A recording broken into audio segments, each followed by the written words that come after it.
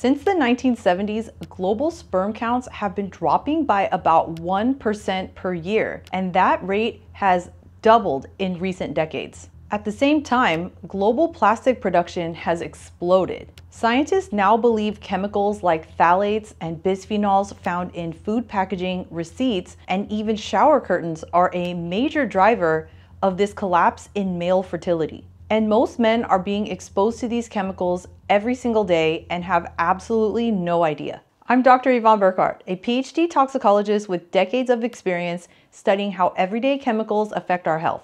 This video breaks down the science behind hormone-disrupting plastics and gives you clear, realistic steps to start reducing exposure today.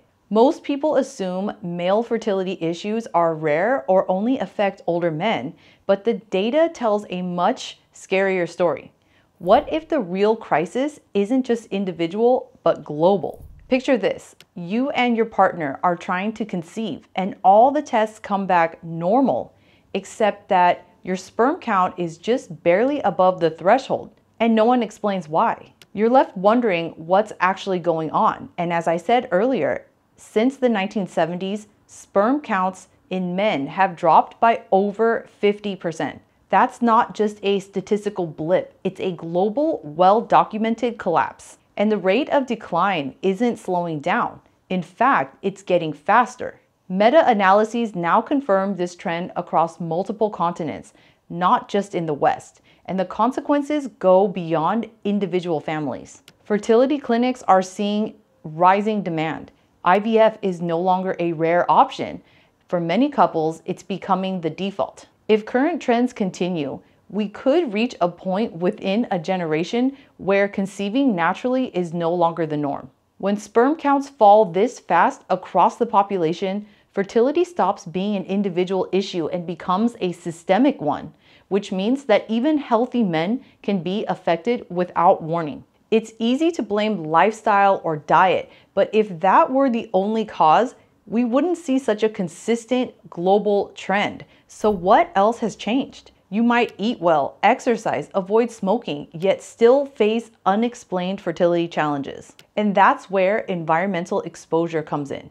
Starting around the 1950s, plastic production exploded. Today, we produce over 400 million tons of plastic each year, and many of these plastics contain additives designed to change their flexibility, durability, or appearance. Two major classes of these additives, phthalates and bisphenols, are now recognized as endocrine disruptors. That means they interfere with hormones, including testosterone and estrogen. The timing lines up almost too well.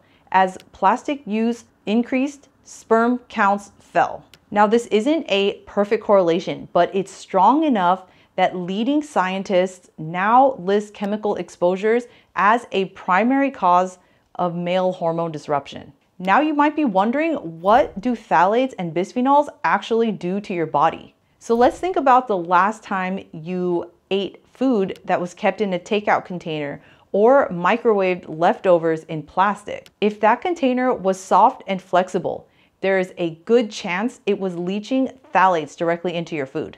Phthalates are added to plastics to make them soft and flexible. They're known as plasticizer chemicals. They're also in food packaging, vinyl flooring, shower curtains, inflatable toys, plastic wrap, and even some medical tubing. The problem is that they're not strongly bound to plastic and easily migrate or leach into your food and drinks. Mechanistically, phthalates suppress testosterone production. And this is especially damaging during critical windows of development, like in utero and during puberty. They also interfere with the enzymes and receptors that regulate how the body responds to testosterone. So even if your levels are normal, signaling can be disrupted. Long-term exposure to phthalates lowers sperm production, reduces fertility, and alters male reproductive development. While phthalates make plastics more flexible, they also suppress testosterone signaling, which means repeated exposure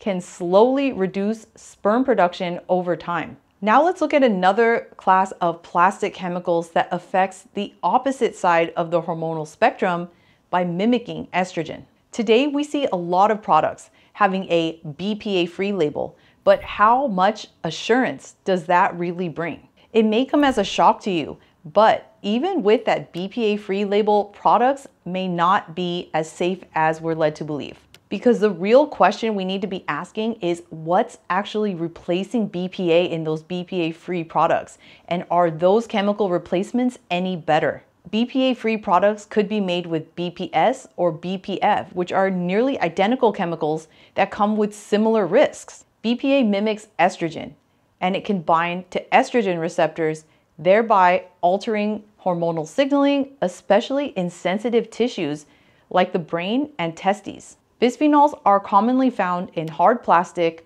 water bottles, canned food linings, and thermal receipts. These chemicals confuse the body's hormonal messaging system. In men, they disrupt the communication between the brain and the testes, the communication that regulates sperm production. And when estrogen-mimicking chemicals interfere with that brain-testes signaling, sperm production becomes less stable, which means everyday products can affect fertility in ways that you don't feel immediately. And yes, that is a cause for concern. So what if the biggest damage happens before a baby boy is even born? During pregnancy, most people don't think twice about using a scented lotion or microwaving their food in a plastic container. But those everyday exposures can add up and matter way more than we realize. Studies show that fetal exposure to phthalates can lead to what's known as phthalate syndrome. This includes measurable effects like shorter anogenital distance, smaller penis size at birth, and altered testicular development. Now here's a quick story. When I was in the lab, we did studies on male and female mice, and one of the measurements that we took was anogenital distance, and that was a strong predictor of how much an animal has or has not been feminized. And these changes might seem minor, but research shows that they strongly predict lower sperm counts and reduced fertility later in life. In other words, the foundation of male fertility is being shaped before birth, and most parents have no idea that it's happening. And these effects carry forward for decades, which means that fertility risk can be programmed even before you're ever aware of it. So even if you think you're being careful, exposure can happen in ways that are easy to overlook. So let's talk about some of the hidden sources. Imagine an average person's weekday routine.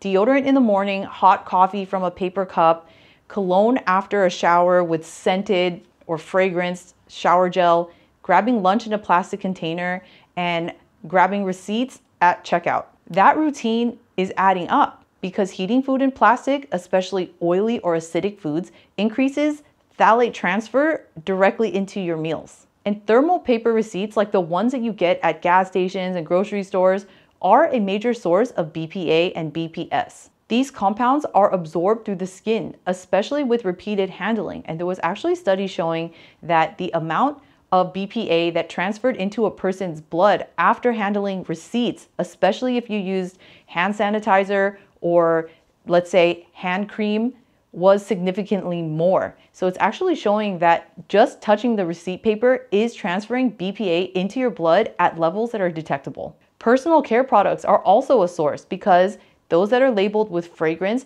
often contain undisclosed phthalate mixtures because phthalates are used to help boost scent and make the scent last longer. So I used to think that a perfume or a product was quote unquote higher quality if the scent lasted longer, without knowing that the entire time that effect was because of these phthalates. So once I realized that, I stopped using undisclosed fragrance products. Cologne, deodorant, lotion are all potential sources of hormone disruptors in a man's routine. Here's a small shift. Try switching to fragrance-free products or those that are made with essential oils to impart scent. Opt for email or digital receipts, and if you can't avoid paper ones, wash your hands after touching them.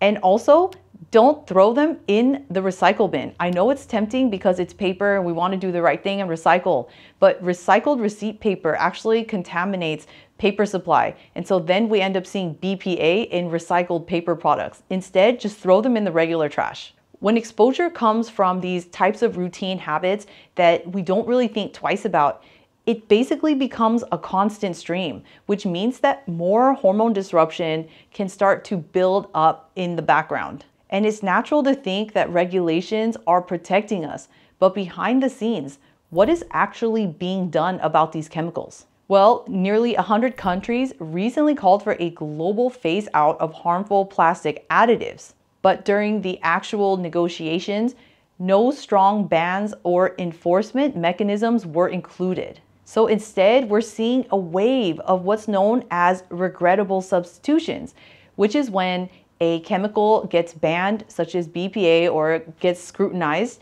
it's simply swapped for a nearly identical chemical. Because the point is, they still want to put chemicals in plastics and products that don't affect the performance, the cost, and basically how the plastic behaves in a product and so on. So basically, they want to ban what the public is aware of, replace it with something nearly identical with a new name so that people might not catch on as quickly. And manufacturers are not required to list these additives clearly on packaging. So even the most informed consumers are flying blind at this point. While chemical regulations sound reassuring, without strong enforcement, this still allows harmful chemicals to stay in circulation, which means the burden of protecting ourselves is still on us as consumers, which is totally backwards. It's supposed to be the responsibility of the manufacturer. But I know it feels overwhelming, so let me help you take a deep breath. There are realistic, high-impact changes that you can make starting today. First, stop reheating and storing food or drinks in plastic. Second, use glass or stainless steel containers instead. Third, replace plastic water bottles with glass or stainless steel. Or if you really like plastic, then BPA or BPA-Free at least. But still, I would recommend glass or stainless steel. Next, choose personal care products that are truly free of fragrances or verified by reputable third parties. You can look for EWG verified as well. Refuse receipts when possible. And if you can't, wash your hands after you handle them. And remember, put them in the regular trash, not the recycle bin. These changes target the highest exposure sources first. And it's never about being perfect because we're surrounded by chemicals and we can't necessarily avoid them all. These small steps protect your hormone health where it matters the most. And by reducing the biggest exposure sources first, you're effectively lowering your cumulative hormone stress, which means that small changes can have outsized big effects on the long term, especially when it comes to fertility. And we know that individual action helps, but why does this keep falling on us consumers, and what needs to happen next? The core issue is worldwide and systemic, which is endocrine-disrupting chemicals are still allowed in consumer products by default. And BPA-free means often just replaced with BPF. It's a marketing term, and unfortunately, it's pretty much a scam. And that's not safety, right? It's marketing, it's trickery, it's deceptive. And real change means pushing for bans on large classes of harmful additives, mandatory safety testing before products are released on the market, transparent labeling that lets consumers make informed choices. But your voice and your actions, people like to say, vote with your dollars. This means supporting brands that are doing it right, that are not adding these chemicals to their products.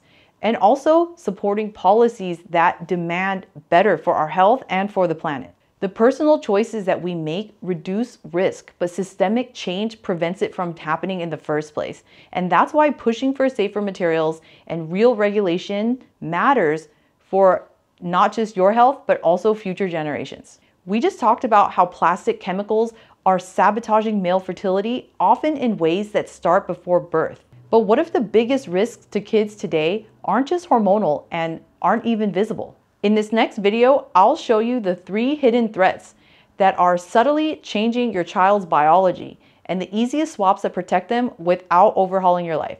Thanks again for watching, and I'll see you on the next video.